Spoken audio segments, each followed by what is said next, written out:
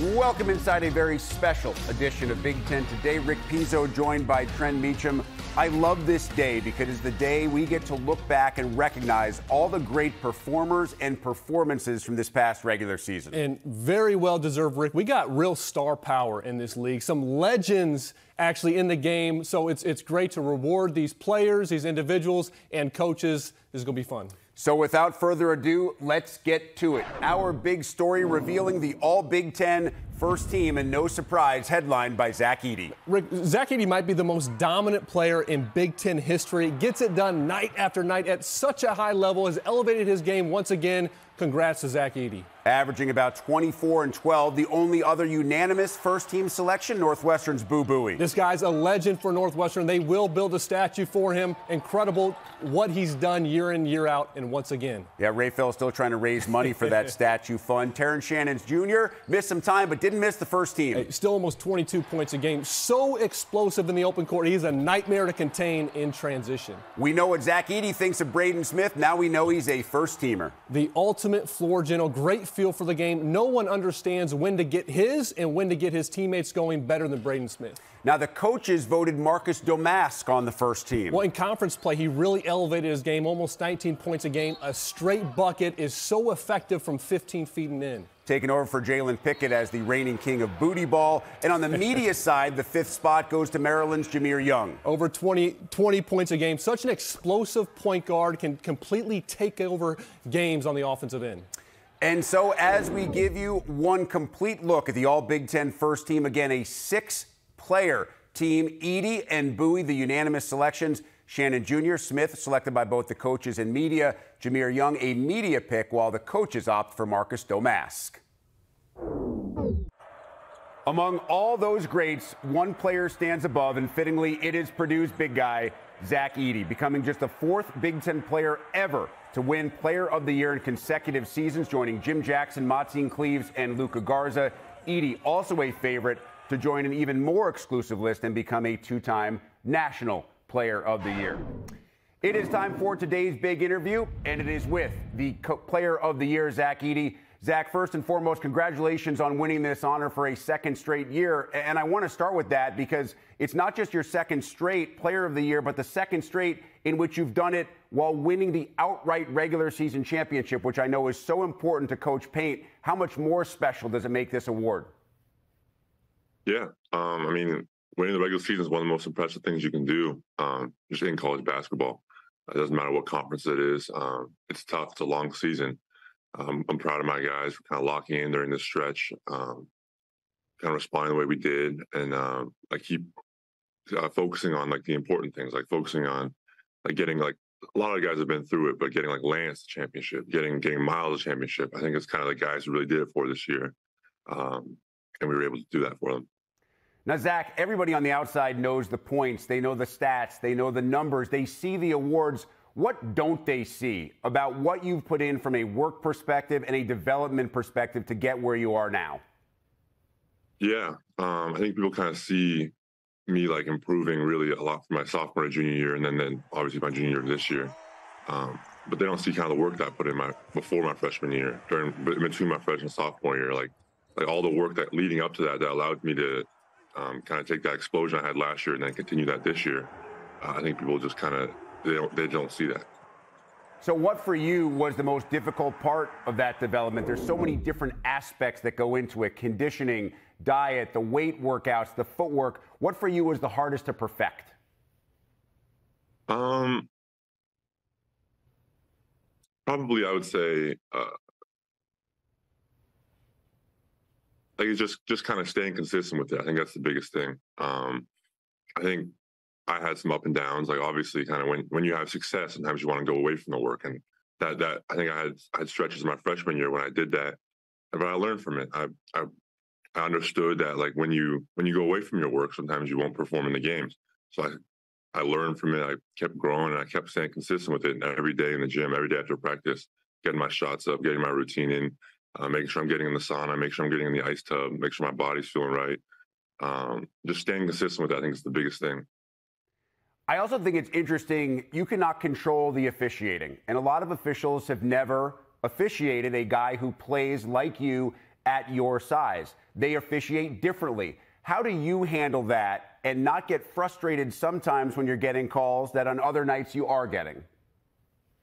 Yeah, it just kind of comes with understanding how hard it is to referee me. I understand that the refs aren't trying to miss a call. They're not trying to intentionally let dudes foul me. They're trying their best to make every call. Sometimes I'll make them, sometimes I'll miss them. But it's just like us. Like sometimes I'll make a shot, sometimes I'll miss a shot. The ref's not going to get mad at me for missing a shot. Obviously, in the game, I'm going to feel have a little feelings towards a referee for missing a call. I might get upset, but I know at the end of the day, they're really trying their hardest to make every call. And I have a good relationship with a lot of the referees and relationships that I really value. Zach, I love the fact that you put out that post last week. If you're not voting for Braden Smith to be a first-team All-American, I don't want to be on the ballot as well. Why did you put that out? I just believe people kind of overlook him a lot. I think he really makes our team go. I think there's a lot of times where he's the first option on offense, setting him a ball screen, getting him in action, and making him make the read. I think a lot of the stuff that he does, people don't look at it because I put up a lot of big numbers, but he makes everything work. He finds the open man. He'll make the right pass all the time. We don't have to worry about him turning the ball over in a press. I think he does a lot of things that people don't really recognize, and I think he should be rewarded for it. All right, Zach, let's go off the beaten path. Let's have a little fun because I know you answer so many media questions, and you have to answer the same question a lot over and over again. So I want to go to the Great White North. You're obviously Canadian. I grew up in northern Vermont, so we were actually closer to Canada than I was to any other state. I want to ask you some questions about Canada, kind of quick rapid-fire answers here, and then just explain why you answered the way you did, okay? So here we go. Better Canadian snack food, ketchup chips or poutine? Ketchup chips, but I'll dress for the best. All right. I like a good ketchup chip myself. I know you played hockey growing up outside of Toronto. Are you an old school Maple Leaf guy, Matt Sundin, or a new school Maple Leaf guy, Austin Matthews? Probably new school. I didn't really ever get to watch the old school, so I'm believing in this team right now. Yeah, see, that's a nice way of Zach calling me old for even knowing the guys that played way back then.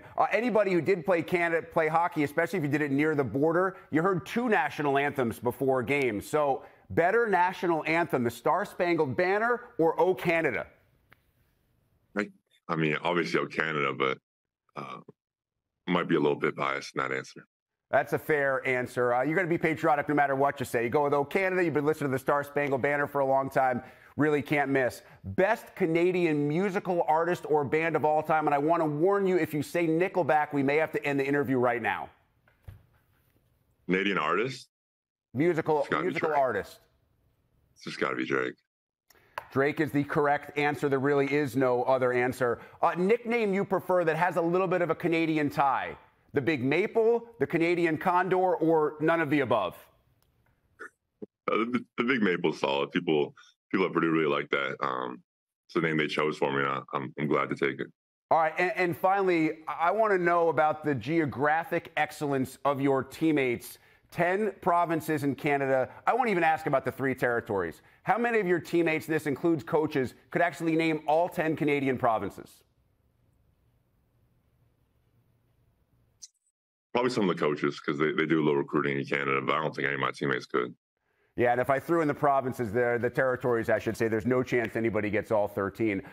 Zach, you do get all the points, all the rebounds, and the Big Ten Player of the Year for the 2nd consecutive year. We appreciate the time. Look forward to watching you play this weekend up in Minneapolis.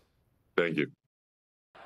The Big Ten Coach of the Year is a shared award for the first time in nearly a decade. Matt Painter wins the honor for the 5th time in his Purdue career, tying Bob Knight for the 2nd most all-time after leading the Boilers to a 2nd straight outright regular season title.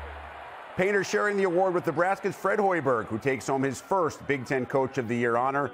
Nebraska's 3rd place regular season finish is the Huskers' best since joining the Big Ten and the best in any conference in more than 3 decades.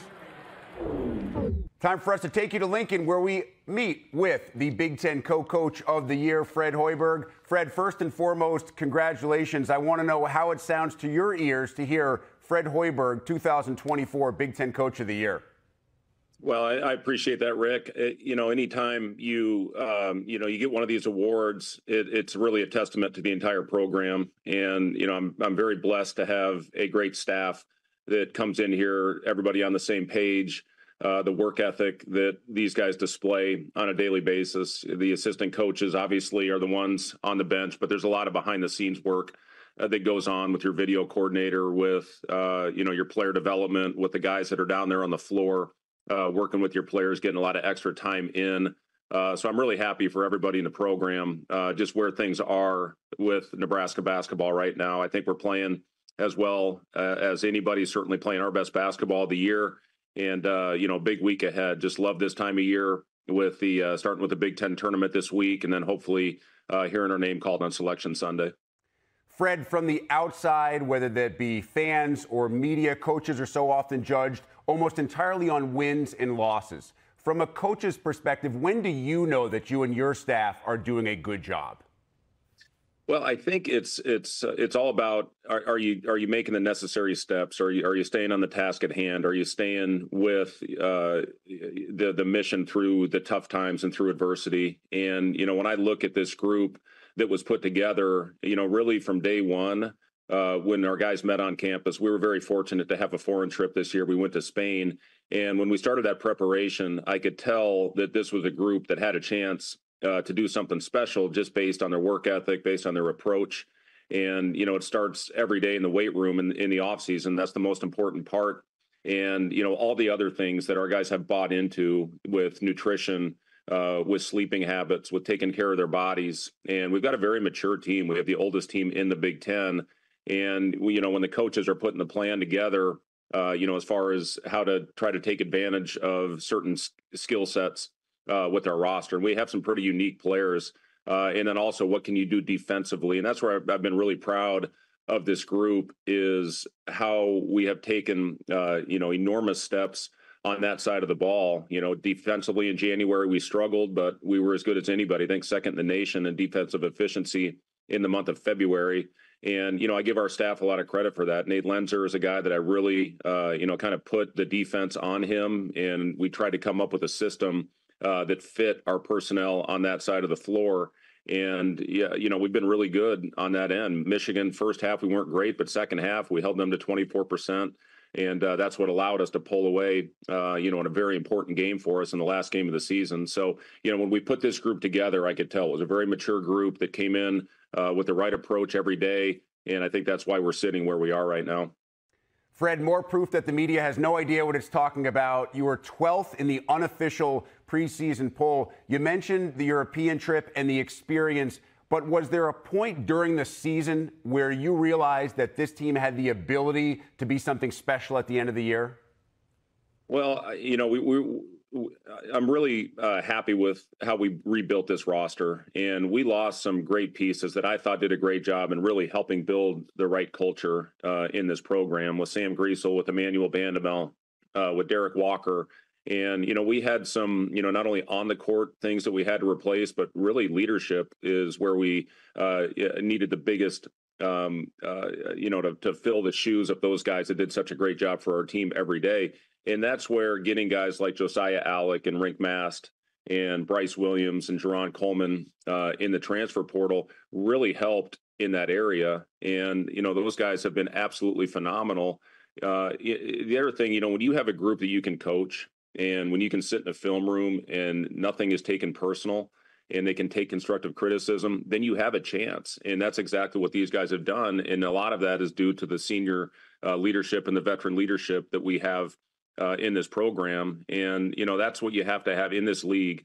And, I think this really is a group that our fan base can be proud of, just with how hard they play. We're on the floor a lot. We talk a lot about that, being first to floor, 50-50 balls, going out and battling and defending every night. So, those are the things that I've been really impressed with this team. But, I'm so thankful last year's group, and we had a couple injuries. When you lose Bandamel and Juwan Gary in January and have to replace, two of the guys that really created a defensive identity for this program last year. And, we replaced them with players that have that similar mindset and that same hardworking mentality. And, when you have a hardworking team that competes every possession, again, you're going to have a chance most nights you step on the floor. Fred, how much fun, and I know coaches will a lot of times say the grind during the regular season is rarely fun, even when you win. But when you have a team that plays with the infectious joy of a Keisei Tominaga, the role definition that you talked about with especially guys like Josiah Alec, and what seemed to just be an overall team connectedness, how enjoyable is that to see from a coaching staff perspective? Well, this to me is going to go down as one of my all-time favorite teams that I've ever coached, whatever the result is the rest of the way. It just really has been a team. You don't have to worry about anything. There's no ego. There's no agendas with the players. And, it's really, again, I give the guys all the credit in the world for their overall daily approach, to everything that we're trying to teach. And when, when you have a group that comes in here and it's all about the team, it really does make our job so much more enjoyable. We've had very few instances, I think one time all year, where one of our freshmen slept through an alarm. That's really the only time I can remember that we had anybody late for a practice. And hell, that happened to me, Rick, when I was a freshman at Iowa State. I slept through my alarm on our first morning practice. So, you don't have to worry about any distractions. These guys have taken care of themselves, taken care of their bodies, and, that certainly makes our job a lot more fun. Fred, you mentioned that road win at Michigan to end the year, picked up a couple of road wins late. The bad news is, as good as the year was, you don't get to take Pinnacle Bank Arena with you to Minneapolis. It was such a great home court advantage for you guys, but how important was it for you to have a little bit of success on the road as you get ready for the postseason? Well, it was so important. We had a great win early over Kansas State in a very tough environment. I know that from my playing days in the old Big 8 and coaching in the Big 12 for 5 years. That's one of the great venues in college basketball. So that was a huge win for us early in the non-conference schedule. And then to get a big win, obviously we'd had our struggles, and get the big win against Indiana. We had a 20-point lead in halftime in that game. They made a huge run on us, cut it to 3 with about 10 minutes left. And one guy I give a lot of credit to is Jerron Coleman, who came in here. It's his last year of college basketball, not on the floor as much as he would like, but he showed unbelievable leadership and pulled the group aside at the under 12 media timeout, and really kind of calmed everybody down. And then we pulled away and ended up getting a good double-digit win. And then to get that last one of the year, it was important for us to get that locked up the double bye for us going into the Big Ten tournament. And it's huge. I mean, anytime you can get a road win like that, it just really helps with the resume come Selection Sunday. All right, Fred, well, let's finish with that as you guys get set to head to Minneapolis. It's a place that's very special to you. A lot of connections there. What's this week going to be like for you, with the focus obviously on winning 3 games in Minneapolis, but also taking your team back to a place that's such a big part of your life? Yeah, it really is really is a special place for me, Rick. I spent 7 years of my life there. My final 2 years of my playing career were in Minnesota. We made a great run in the Western Conference Finals that year. Sam Cassell wouldn't have tore a muscle in his hip in the semifinals against Sacramento. I think we would have won a world championship that year. So just have really special memories. I had my open heart surgery there that really essentially saved my life at the Mayo Clinic in Rochester. And then had 5 great years working with Kevin McHale and, really learning a lot about the game, when I hung up my playing shoes. So it really is a special place. Great sports town, and really looking forward to getting back there. We still have a lake home up in the northern Minnesota area, and just really is a special place. But it's all about going out there and trying to finish off this portion of the season well before you go into March Madness. So just really looking forward to it. I think our team is in good shape. Knock on wood, we've got good health right now with our guys, and hopefully play well this week. I know you and I have some mutual friends up in the Twin Cities. I know they're excited to see you this week, as we are as well. Fred Hoiberg, 2024 Big Ten Co-Coach of the Year. Again, Fred, congrats. Look forward to seeing you this weekend in Minnie. All right, Rick. Thank you. I appreciate it. Rick Pizzo back now with Trent Meacham. So the first time since 2015 we have Co-Coach of the Year winners, and 2 guys who coached very different teams. Matt Painter knew the expectations and met them, there's no question that Fred Hoiberg and the Huskers exceeded everyone's preseason thoughts. I think both very well deserved. Starting with Coach Hoiberg, the first 3 years were really a struggle for the Cornhuskers, getting them going. 9-11 in conference last year, now 12-8.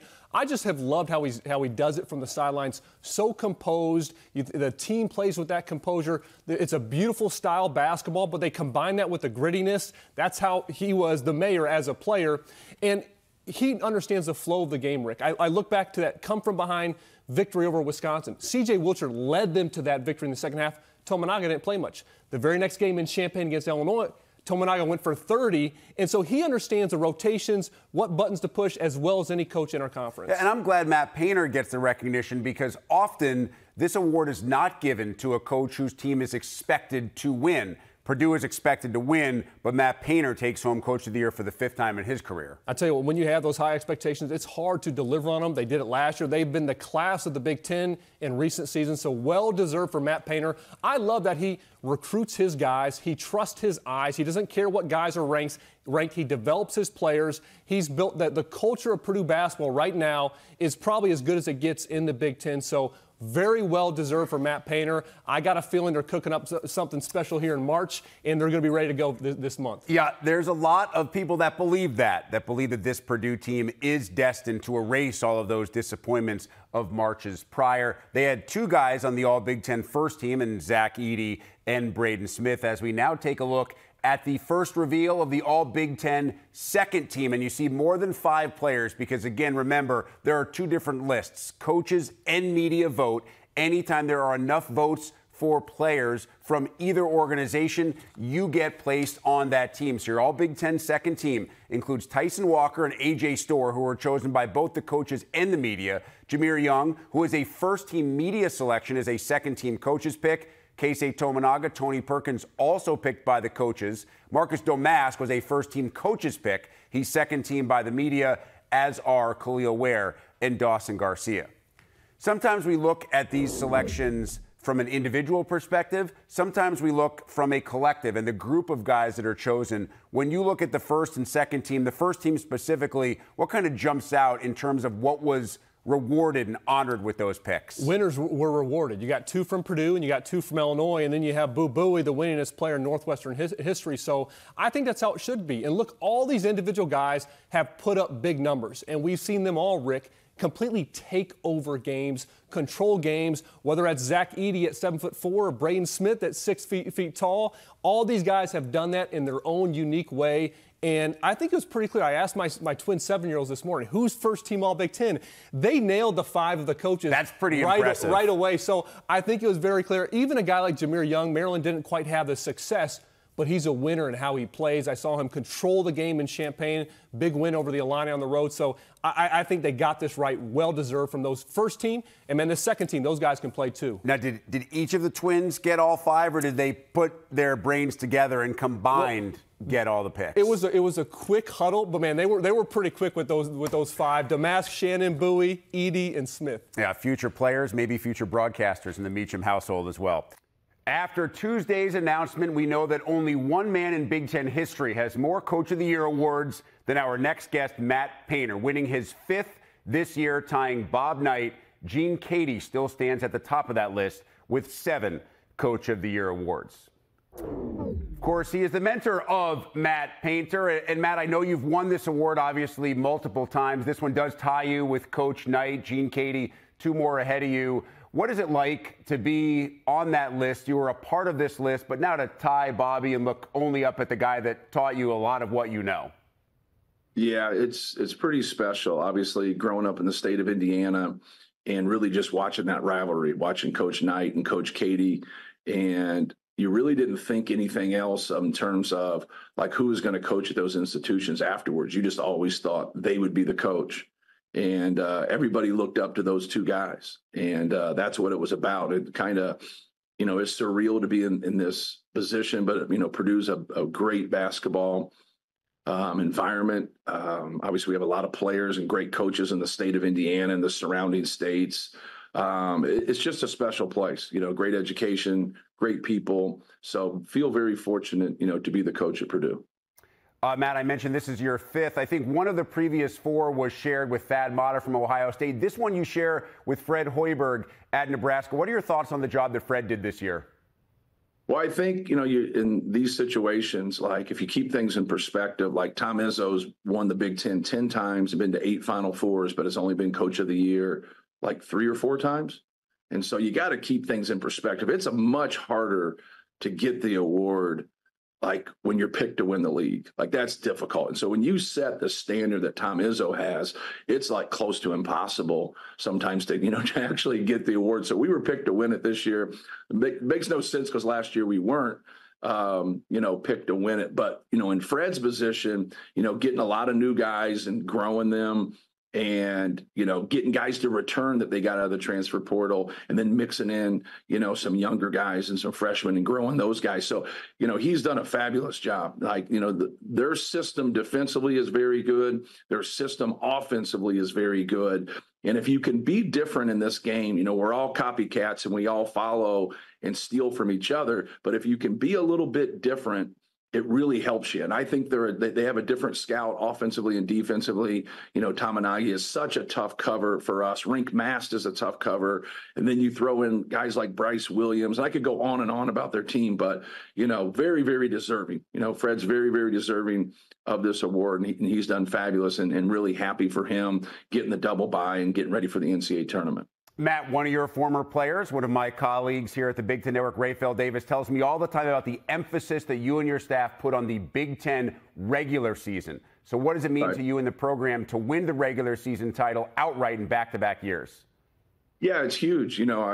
Coach Weber, Coach Katie, the guys my mentors, those guys, it was such a big deal to win the Big Ten, just to try to compete with Indiana and try to compete with everybody else, to put yourself in that position. So to be able to win it back to back, and especially by multiple games, we won the league by 3 games back to back years. First time since Indiana's, great run, the last undefeated team in college basketball in 1976. When you kind of say those words, that's also surreal. But it should go out to our players, all the accolades, Zach Edey, Braden Smith, Fletcher Lawyer, Mason Gillis, Trey Kaufman ran like right down the line. Lance Jones was a great addition for us. We got a really good bench. We got a deep bench. So, kudos to our players, man. It's a players game, and those guys have been fabulous. And those players certainly cleaning up during awards. Zach is the player of the year, no surprise, for the second consecutive year. And Braden's been terrific. And we could talk about those guys on the floor, but I want to talk about something that Zach did last week, basically sending a social media post saying, if Braden Smith's not on your first team All-America ballot, I don't want to be on that team as well. As a coach, you have to absolutely love that when the biggest star in the game is trying to deflect credit and give it to other guys on his team. Yeah, very, very selfless. Just a good guy. But that's a good street agent to have. Braden's got a good street agent, and Zach Edey, going to bat for him and fighting. But no, we got a lot of good dudes on our team. If you caught our senior night, you can kind of see how invested everybody is, especially our community and our fans to go along with our players. But our players have been great, and Braden and Zach obviously have led the charge for us. Listen, Matt, I know that you don't want the guys listening to people like me or the outside narrative about what this team is, what this team could be, but that narrative does seem to be that this team is built better for an NCAA run than previous teams. Why do you think that narrative could be true? Well, we shoot the ball better. Last year, some of the ploys from other teams was just simply to leave people open and just load up with Zach Edey. And this year we've made him pay. We've been very consistent shooting the basketball. When we take care of the basketball, and have our turnovers around 8 to 11, 8 to 12, we've won those games. And so keeping our turnovers down, having that extra ball handler with Lance Jones really helps us. Our freshmen that have become sophomore are better defenders than they were last year, just having that experience. But I really think it comes to the space that we provide because we can shoot the basketball. They got to make a decision. Then they got to be able to live with that decision, depending on if they double Zach or they stay home and play one-on-one.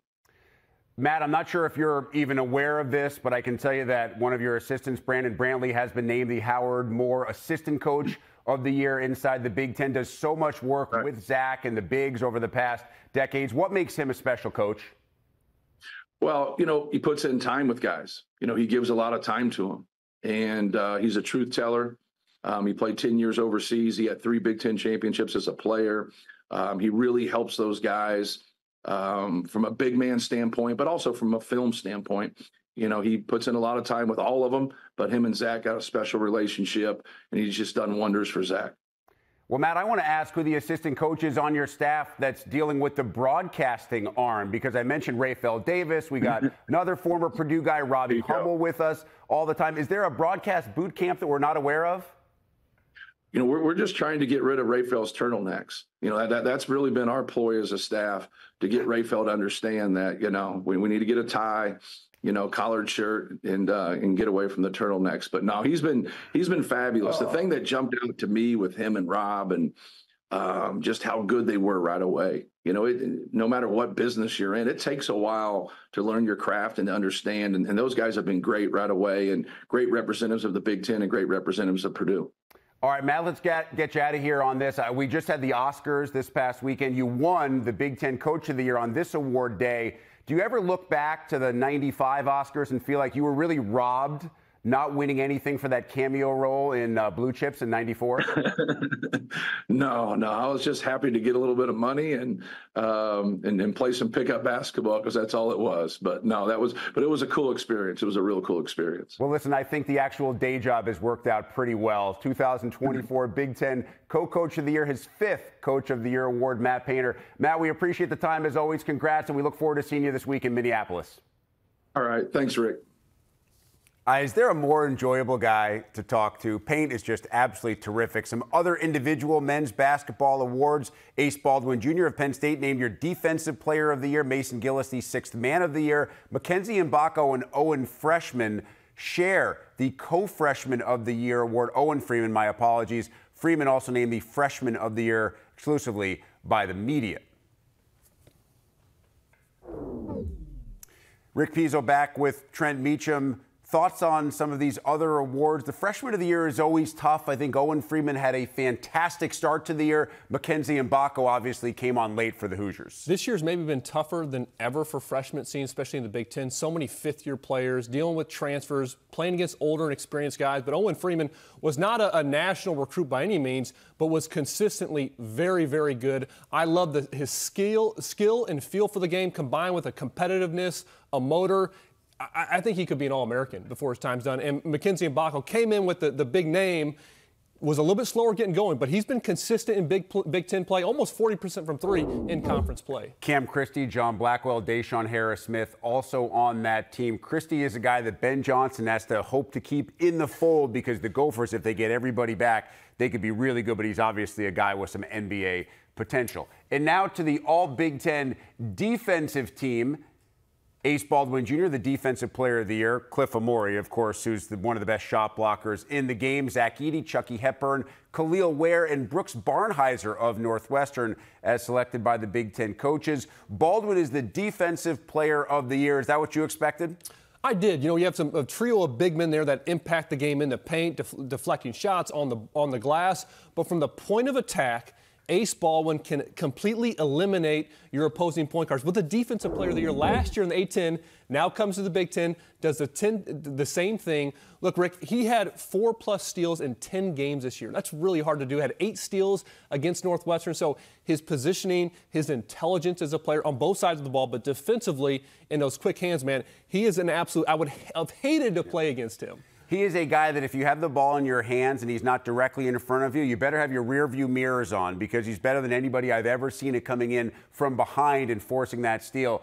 Big reason why Mike Rhodes and Penn State had a lot more success in year 1 of Rhodes being in State College than most people expected that they would have. And of course, you can go ahead and you can see all these awards on big10.org. The third team, Peyton Sanford, Ace Baldwin Jr., voted by both the coaches and media. Dawson Garcia, Ware, Barnheiser, Rink Mast, who Fred Hoiberg talked about earlier in the show. All third-team coaches selections, Keisei Tominaga, Coleman Hawkins, and Bruce Thornton. Media selections on the third team. Go to big10.org. It's not just your complete list of winners, but also the Big Ten Sportsmanship Award winners can be found there as well. This is the bracket for the 2024 TIAA Big Ten Men's Basketball Tournament. Action tips off on Wednesday. Rutgers and Maryland, the early game. Michigan and Penn State will match up later that evening in the 11-14 game. Minnesota and Michigan State, the first of 4 second-round games on Thursday. Ohio State and Iowa, we also know that game will be played on Thursday. Wisconsin, Indiana, awaiting Wednesday's winners. Of course, you can see all of Thursday's and Friday's action right here on the Big Ten Network and the Fox Sports app. Rick Pizzo back with Trent Meacham. As we look ahead to the games that are set, let's do this chronologically as we start with Rutgers and Maryland, two teams that never really found their stride this year, trying to make a run in Minneapolis. Yeah, and neither are heading in the right direction. Rutgers has lost 6 of 7, Maryland 8 of 10. But I'll tell you what, Rick, it would not surprise me. Look, one of them is going to win this game, and this is defense versus defense. After they win this game, you got Wisconsin, then Northwestern. I would not be shocked if either one of them wins 2 or 3 games in this tournament. Wow. And that's just the status of the Big Ten. These are two rugged teams. If they can make some shots, one of them is going to have a win and have some momentum going into the next round, and they're going to be a tough out. Oh, there's no question. Rutgers can D you up, and Maryland can D up as well. I think the big question with Maryland, they did not have Julian Reese in that regular season finale. Without Julian Reese, they become a very different team on both ends of the floor. Meanwhile, bottom of the bracket, you have Michigan and Penn State on Wednesday night. Obviously, you look at the year that Michigan has had, and it's almost as if, and nobody believes this, the year needs to come to a close and there needs to be a reset. Whether it comes to a close on Wednesday night or not is to be determined. But Penn State is actually a team that there are many experts that believe they like the potential path for the Nittany Lions. I do. They won 3 of 5, including they gave Indiana their last loss. They beat Illinois. You have Ace Baldwin as your leader. I like that matchup against Doug McDaniel in this game. But then going against Indiana, they already beat them twice. Then going to Nebraska, just looking ahead for Penn State. They made the championship last year, and it would not shock me at all with how they play, the style play, the leader in Baldwin, Kern, and these guys on the wings that can do their damage. So Penn State, they're going to be a tough out. Of course, they got to get past Michigan. It's a fresh season for everybody, but I do like that path for them moving forward. Yeah, it's not just about how you're playing at the time that the postseason arrives. Matchups, coaches will tell you all the time, it's about who you are playing. How do you match up against those teams? We've seen year after year teams playing early in the Big Ten that make it to the weekend because the matchups are favorable on their end. As we take you now to Thursday, we know the 8-9 game is Michigan State, Minnesota. Gophers will have the home crowd on their side. And for Michigan State, you're a team with these late season struggles where you are now in danger, not of falling out of the NCAA tournament, but maybe being considered for one of those first 4 games if you lose early in Minneapolis. This is a massive game to start the day, and Minnesota's going to be at home. Michigan State is reeling. They're trending in the wrong direction. These two teams have played twice already. They split those games. The most recent matchup, because, Rick, with Michigan State, Hall and Hoiberg, they combined for 10 points. I think those guys are the key for Michigan State. They got to get them going. And also, they struggled when you think of interior defense against Indiana, their most recent game. Now they got to deal with Pharrell Payne and Dawson Garcia. Michigan State's going to have their hands full, and Minnesota playing at home. The crowd's going to be behind them. We'll see if they can do some damage in this tournament. Yeah, Dawson Garcia coming off that 30-piece last time out. That's the first game of our 2024 tournament coverage. Comes your way noon Eastern, 11 local time from the Target Center on Thursday. Ohio State, Iowa is the first game in the second session, so that's Thursday night in Minneapolis. And this is an NCAA tournament elimination game. Buckeyes have put themselves back into that conversation. Iowa likely needs to win a couple. The loser of this game is out of NCAA tournament consideration. The winner may have to win a couple of more, but you can't win more if you don't win the first one. Yeah, and look, both these teams are playing well. Ohio State has won 5 of 6. Iowa won 4 of 6. Both have been very balanced offensively. I would give them the upper hand with their firepower on the offense, but Ohio State has also got it done on the defensive end. So this, Rick, I'm circling this matchup because one of these teams is going to get a big win, and they're going to have some momentum. They've seen the ball go through the hoop. I think that gives you an advantage on day 2 in the tournament for them. Then they're going to Illinois, against Illinois, a great opportunity for a big win. So one of these teams could be feeling great about their NCAA tournament chances. It starts in this key matchup. Again, two teams that are playing well, the opportunity to play against a top 10 type team in Illinois, and then advancing on. That bottom half of the bracket, I think is just wide open. I talked about what Penn State could do. Obviously, Indiana playing well, but Ohio State and Iowa, that's going to be a fabulous matchup of two teams that are playing really well. Yeah, I think it's really important that you point out the winner of that game does get a quad one opportunity against Illinois on a neutral court on Friday. You remember what this week was like for you, the 3 days as a player leading up to knowing that you're headed into the Big Ten postseason, whether you were or were not going to be an NCAA tournament team? I've been a higher seed. I've been a lower seed. And when I was a lower seed, we made a run. We won 3 games, made it all the way to the championship. So this is a fresh start to the season. And no matter what you've done before, good or bad, here it's March, single elimination. The tournament atmosphere is always one of the best, just one of the most fun environments to play in. So all these teams got a chance. And I think there's a number of teams that could surprise a lot of people. Predictions courtesy of Trent Meacham. Let's start with the early portion of the bracket. And as you take a look at the bracket as it stands right now, which 4 teams do you expect to advance to Friday to play those teams that have earned double byes? We're going to see Minnesota going up against Purdue. I believe that. The home crowd, that's going to be a fabulous game there, too. I think Wisconsin's going to beat the winner of Rutgers, Maryland. And I got Iowa beating Ohio State, facing off Illinois once again.